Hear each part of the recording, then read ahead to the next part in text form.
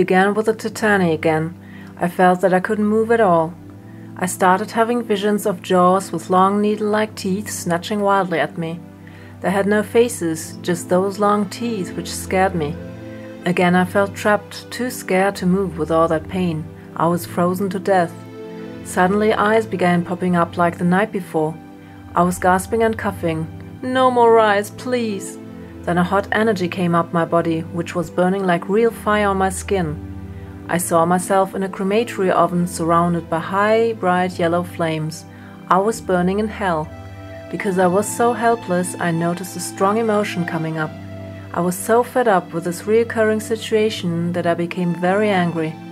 I suddenly saw my father trying to fight with me face to face. When I was a child, I longed for the moment where I could punch him to get rid of the anger for being treated so unfairly by him. I never got that chance and regretted it up to that day. Somehow I uttered the word angry because Sean and my friend went into action and offered me a safe fight. I welcomed the chance and we fought for about 20 minutes. In those minutes there was a situation when I forgot that I was only in a room acting out my anger. Sean was pushing a big pillow on my body, laughing provokingly. His intention was to increase the rage, but I only saw my father, who enjoyed having power over me. I was outraged.